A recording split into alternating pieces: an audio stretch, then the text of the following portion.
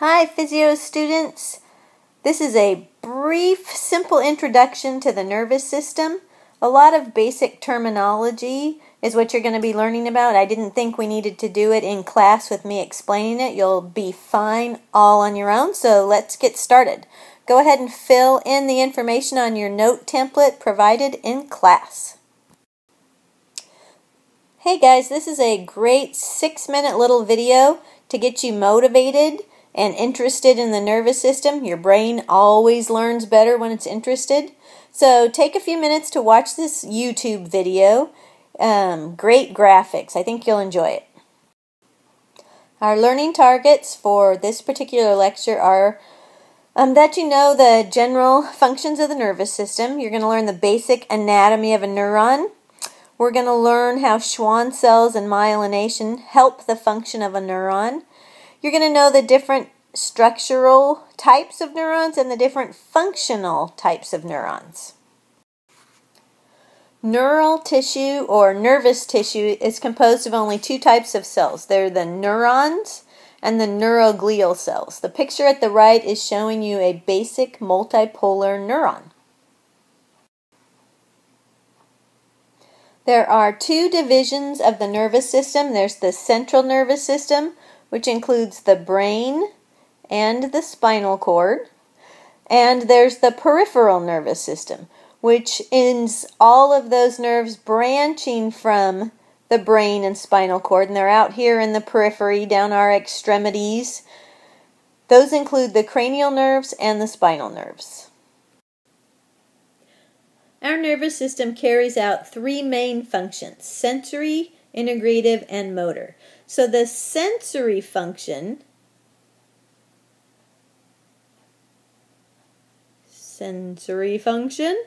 is all of the information coming from our peripheral nervous system, gathered by our eyes and our ears and our taste buds and our nose and our fingertips.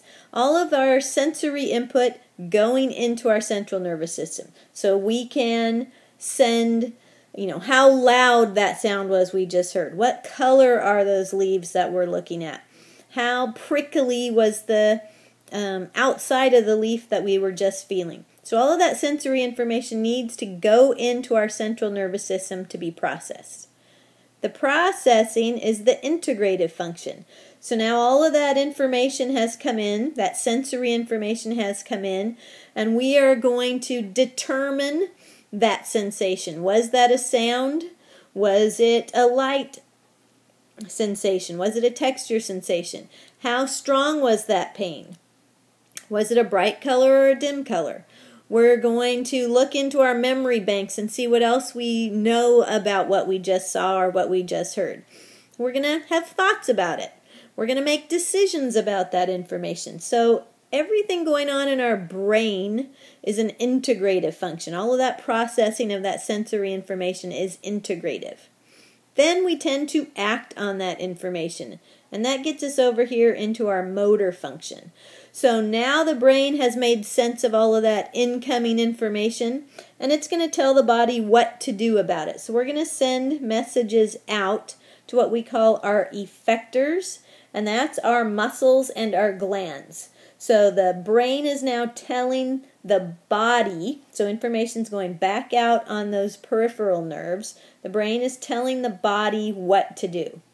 It's telling the muscles, it's telling the glands what to do. This beautiful structure is a neuron. This is a brain cell, a nerve cell. It is the structural and functional unit of the nervous system. What that means is your nervous system structurally is made primarily of neurons. Functionally, it does the work of what the nervous system does. So your nervous system's job is to send impulses. This is the thing that does that. Neurons send those impulses. They are your body's wiring that sends electricity around that gets stuff done. So we're going to learn a lot about these neurons and how they work. They are responsive to physical changes, like a mechanical touch can cause them to fire off. They are also responsive to chemical changes. Low oxygen levels can cause them to fire off. So they are very responsive about what is going on inside and outside the body, and they will send an impulse as they respond. So we need to learn the anatomy of this guy. So there's some important structures I want to point out to you right now. So this right here is the cell body. So like all cells, it has a nucleus which holds the DNA. It has all of those little organelles that you learned back in biology. See if these sound familiar. There's mitochondria and endoplasmic reticulum and cytoplasm. So we see all of those organelles inside of this cell. This cell has receptive ends out here. These structural ends right here are called dendrites. They respond to those changes in the outside environment or inside environment. Those physical and chemical changes are received right here on this dendrite end.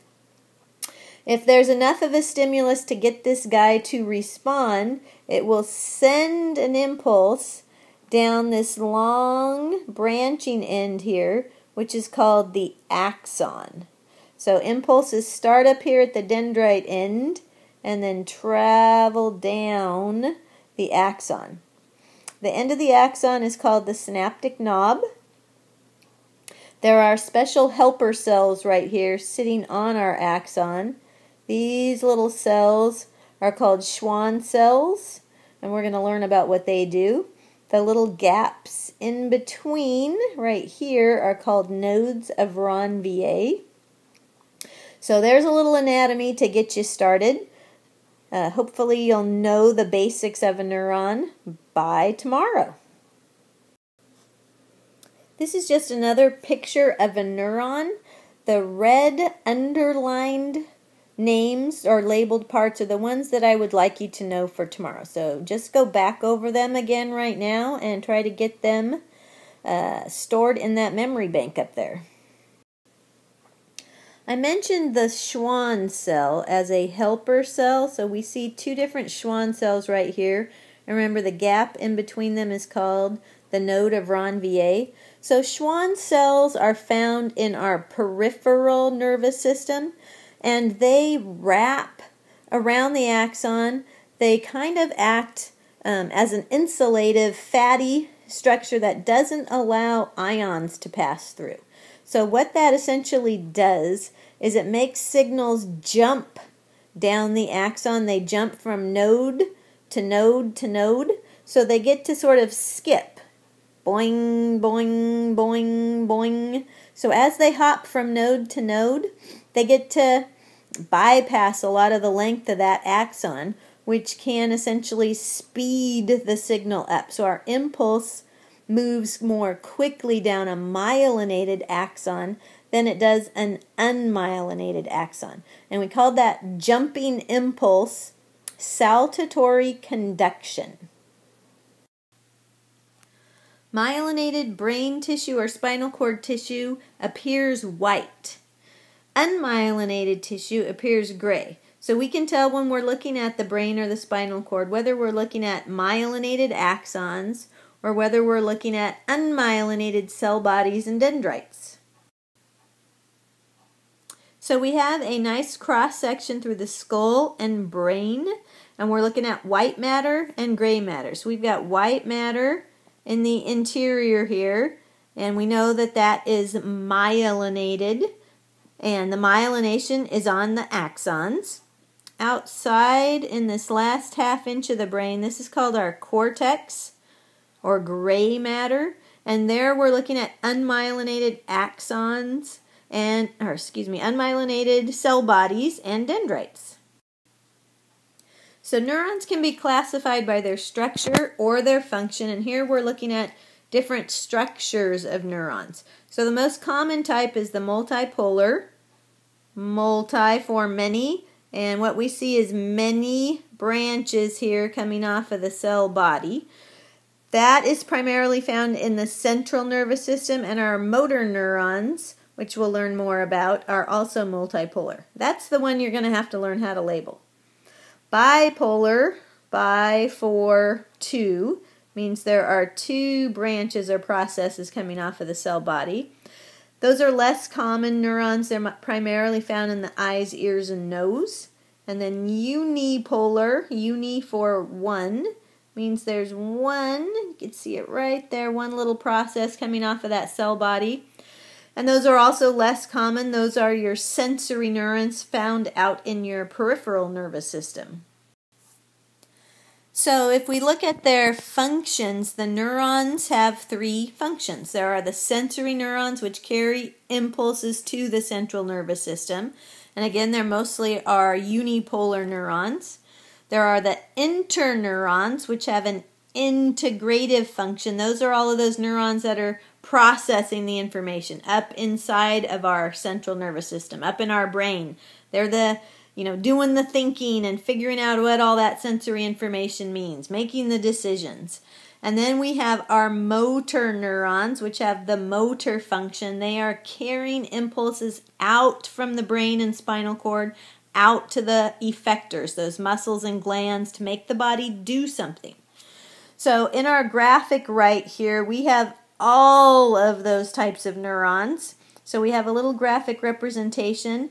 Here we have our dendrites picking up sensory information. That sensory information is being carried to the central nervous system. So we're in the brain and spinal cord here, and we're here with our interneurons doing our integrative function. And again, these are primarily multipolar neurons. Then we're going to make some decisions, we're going to act on them, and we're going to send that information back out of the central nervous system on our motor neurons that are heading out to our effectors, our muscles, and our glands. And these are primarily multipolar neurons as well.